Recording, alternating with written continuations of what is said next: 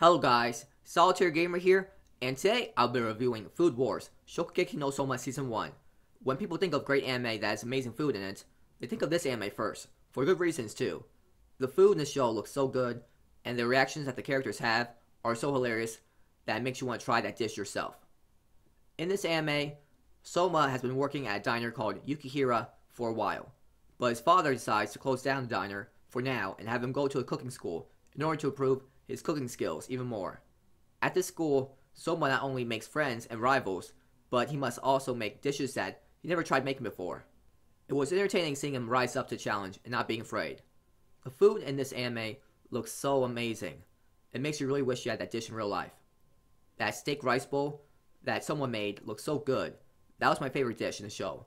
Everything from the steak, to the onions, to the rice, to the sauce looks so tasty. I never really paid much attention to food during anime, but I couldn't keep my eyes off of that dish. The curry rice omelet he made at the end of Season 1 looked so nice as well. I liked how the characters went into detail on how they made their dishes, such as the ingredients and the methods of making the dish.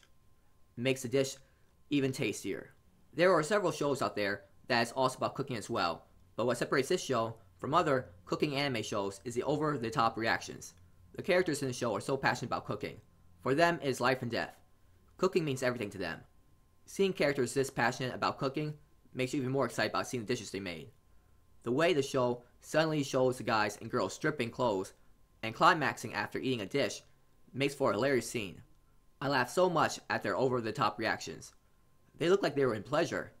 Not only is it funny, it made me hungry as well, and I wanted to try the dish myself.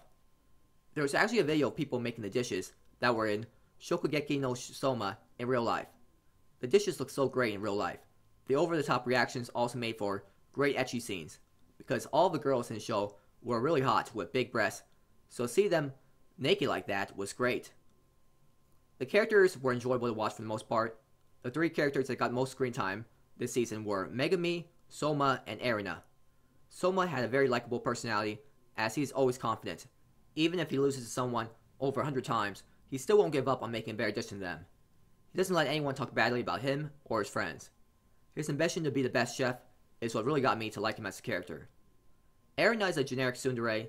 She always acts rude towards Soma, and some people hate her for that. I like her though because she made for a great villain and kept motivating Soma to become better by continuing to taunt him. Soma wouldn't be the chef he is now without her help. Megami is a standard nice girl who always tries her best. I've seen that type of character many times in anime. She was still enjoyable to watch though because of the amazing character development she got during the show.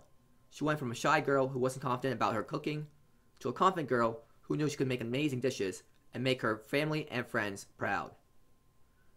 The two openings for this anime was decent, but nothing that special. I really liked the first ending of the show though. It was a really catchy song. The second ending was not as good. The music during the episodes made me even more excited to see the characters make amazing dishes. The animation style was great. The food looked so tasty. The animation was good for the most part. I didn't notice any animation errors. I definitely recommend this anime to anyone who really likes food. This anime has the tastiest dishes you'll ever see. The over-the-top reactions that the characters have about the dishes makes you want to eat the dishes even more. I give this anime a 8 out of 10. So that's all I want to talk about for today.